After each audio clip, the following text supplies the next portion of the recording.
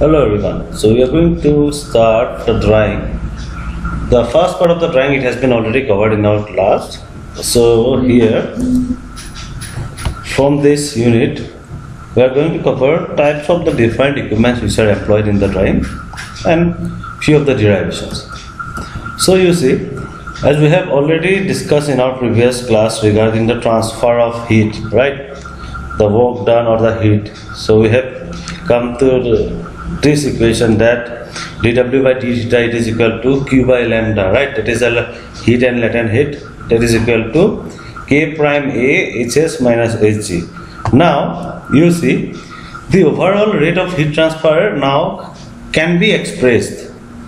This overall rate of heat transfer now can be expressed as a sum of heat transfer by conduction, convection and radiation. As we have already discussed these three types of heat transfer techniques earlier. So here the QK it stands for the heat transfer due to the conduction, QC it is the heat transfer due to the convection, and QR it is the heat transfer due to the radiation. So instead of the small q you can take it as a summation, right? So thus you see the rate of drying, it can be accelerated either increasing any one of this, any individual of this. Either you can increase the rate of conduction, heat conduction, or you can increase the rate of convection, or you can increase the rate of radiation.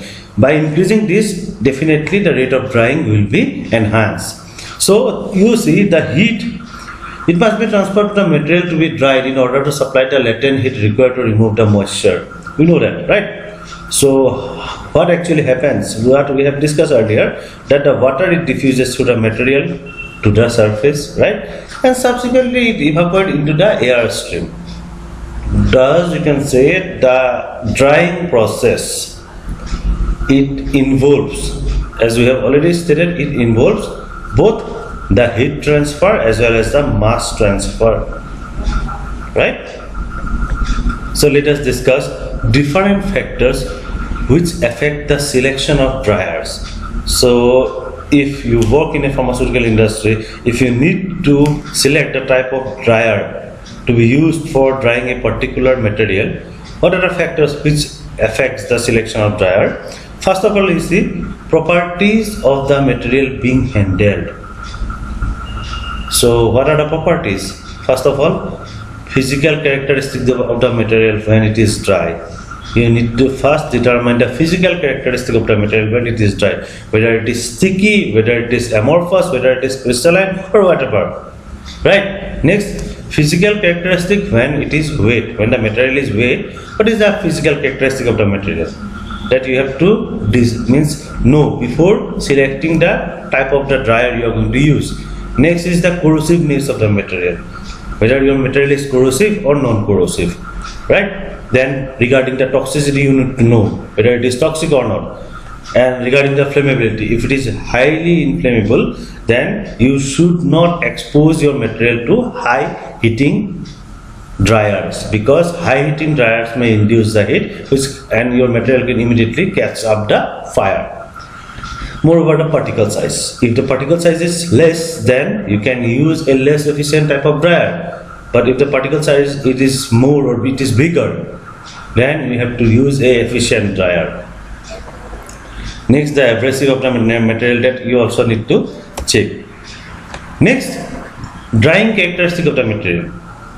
What is the drying characteristic of the material? That first of all, type of the moisture you need to know before selecting the dryer.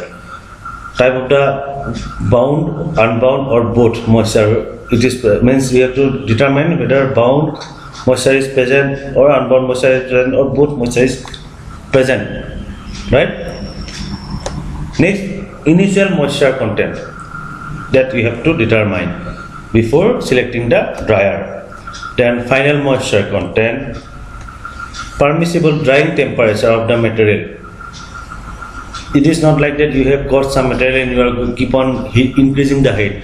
You should know the permissible heating or drying temperature. You should not exceed the permissible heating or drying temperature in order to keep the material safe. Next, probable drying time for different type of dryer. So some type of dryer can be used for a long while, while other type of dryer can be used for a short time. Other factors like flow of material to and from the dryer. So quantity to be handled per hour. If you have to handle more amount of the quantity, then your dryer should be efficient enough. Next is the type of the operation, whether you are performing a batch operation or a continuous operation. Moreover, process prior to the drying. Any process you need to perform, that will determine the selection of the dryer. And process subsequent to drying means other process which you are going to apply after the drying, right? Next, product qualities. So shrinkage, it is one of the qualities. You have to see whether your product means it is going to get shrink. If it is going to shrink, you have to change the type of the dryer. Regarding the contamination, you have to take very cautious step. Uniformity of the final moisture content. Uniform moisture content should be there, right? Decomposition of the product, that is a important thing. Decomposition of the product you have to keep consideration, because decomposition of the product lead to a useless pharmaceutical material which cannot be used further. Rate of subdivision, product temperature and bulk density. This all thing you need to determine before selecting a dryer. Next, recovery problem. So regarding the recovery problem, first of all you need to determine the dust recovery. What is the amount of the dust it going to get recovered? The solvent recovery. If you need to recover the solvent, then the selection of the dryer to be done precisely. And facility available at the site of installation. So first of all, this is very important, space. If you are having a bigger space, then you can use a bigger type of dryer. Next is the temperature. What is the temperature of the station where you are going to fit your dryer? Or what is the temperature your dryer can produce at the maximum? Humidity you have to check at the chamber as well as at the room.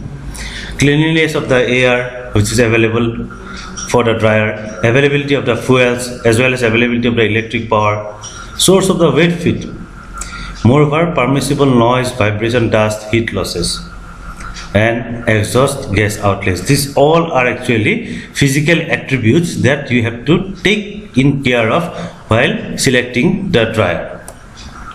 So the classification of the dryers actually, they are classified into different types. So you see, for solid, for granules, the granules can be dried either by convection, conduction or radiation.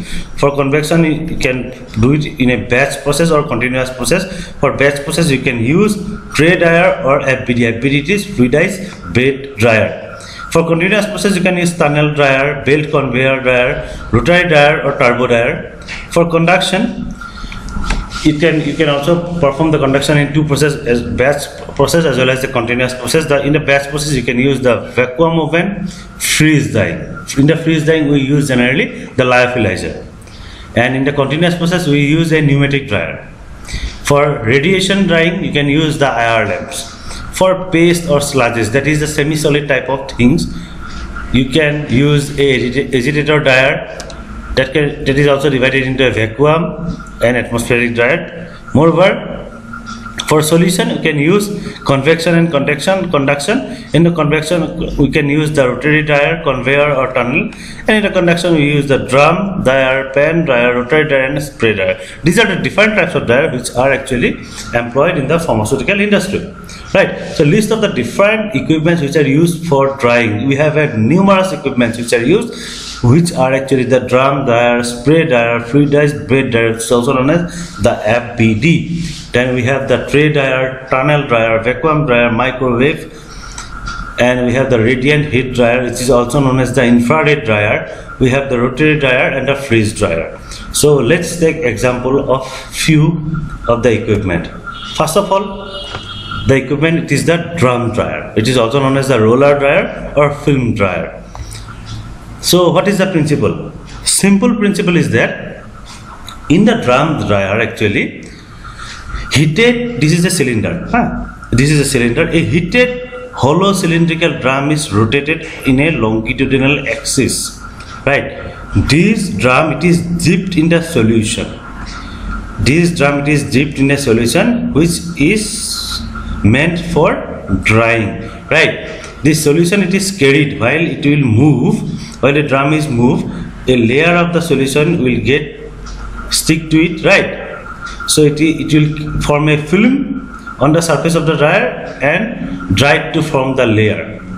The dried material is finally removed with the help of a knife.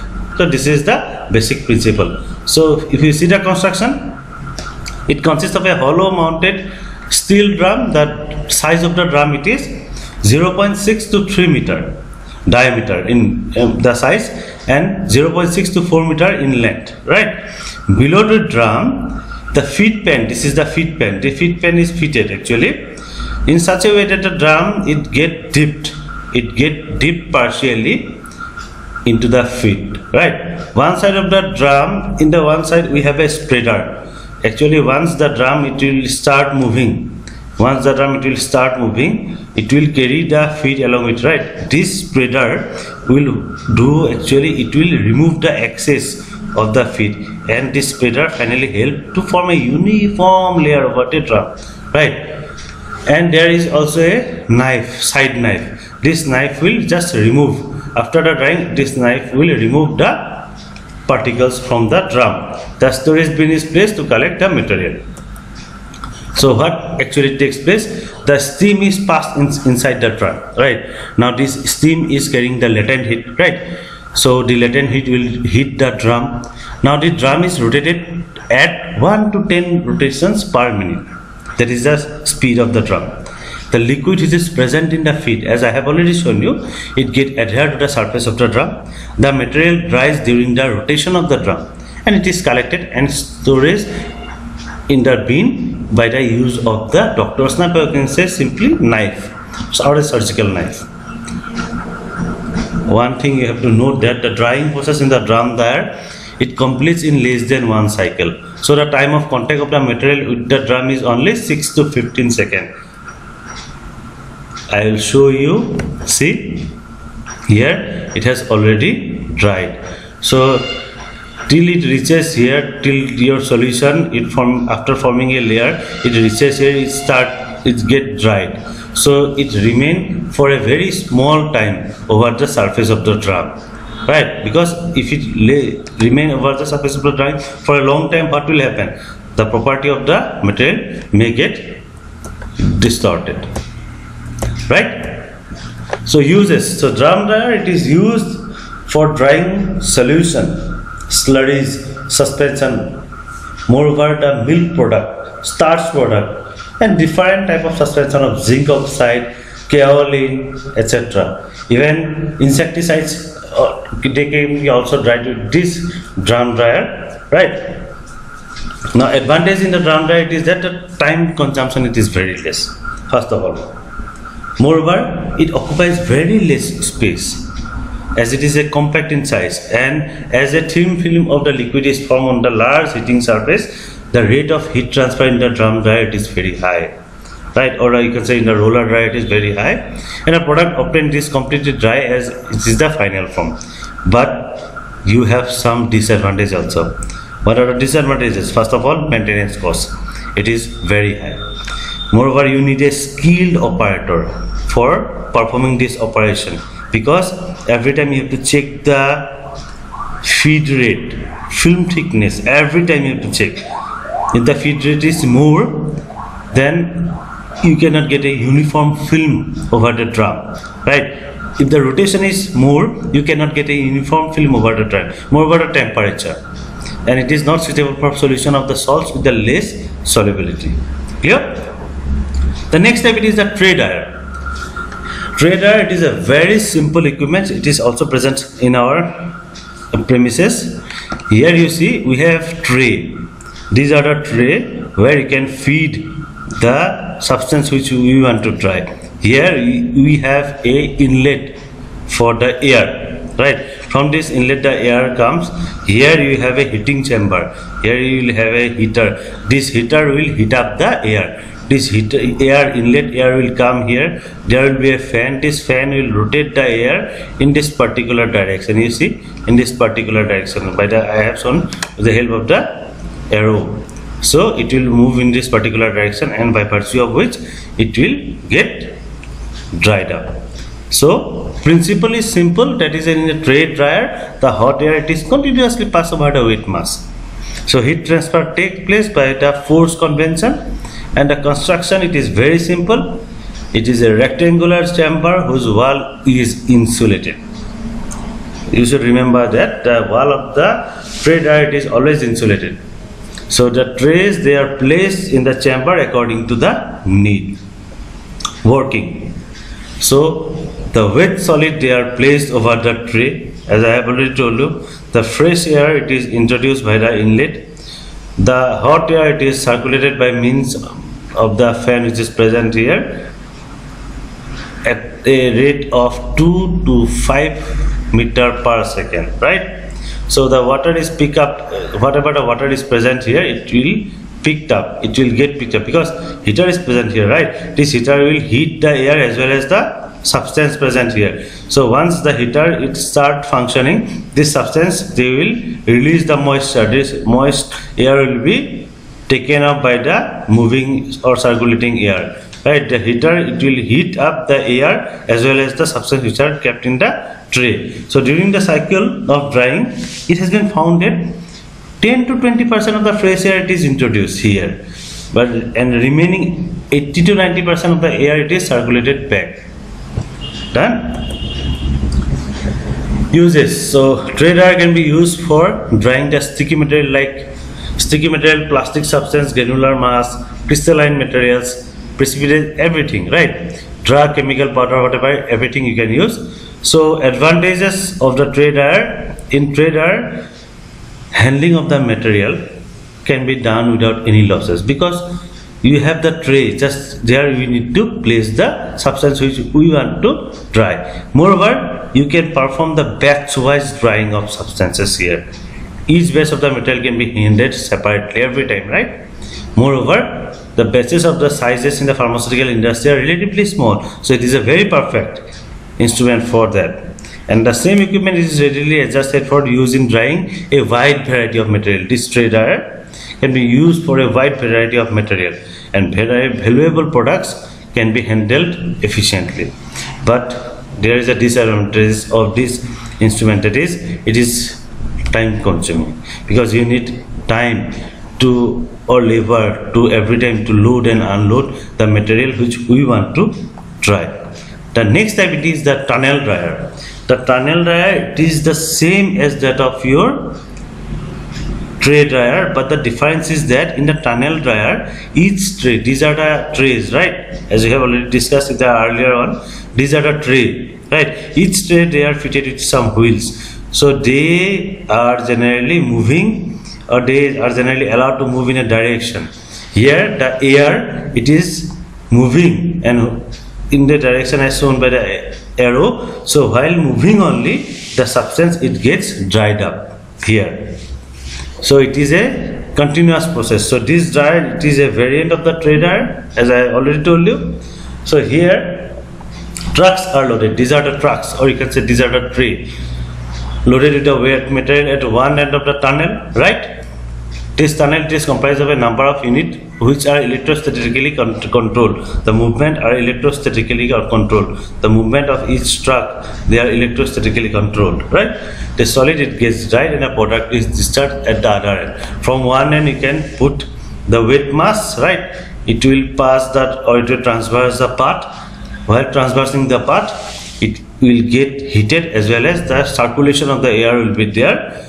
This circulation, for here I have shown, this is the source of circulation of air. This circulated air will remove the moisture from the wetted substance, and finally the feed it gets dried up. So thank you everyone for your patience hearing. I hope you like the video. You can share this video with your classmates and colleagues, and for further notification from this channel you can subscribe my channel. Thank you once again.